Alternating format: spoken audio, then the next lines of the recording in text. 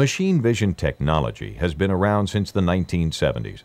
However, in the early 80s, a committee of SME members coined the term machine vision.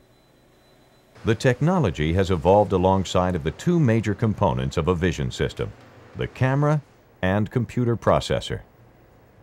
As these components have improved in both price and performance, so have machine vision systems.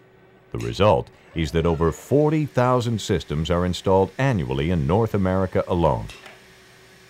While there are many different types of machine vision systems, most are based on capturing a picture of a part or an assembly and then analyzing that part based on the application requirements to determine if the part or assembly meets specifications. These decisions can be made based on dimensions, surface analysis, completeness, and patterns, such as two-dimensional symbols. Vision systems that perform 100% inspection will detect both system and random errors.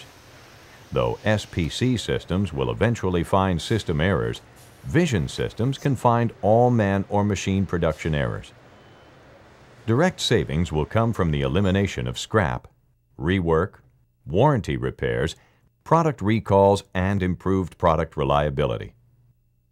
In some cases, productivity gains are possible with increased machine speeds and fewer equipment breakdowns.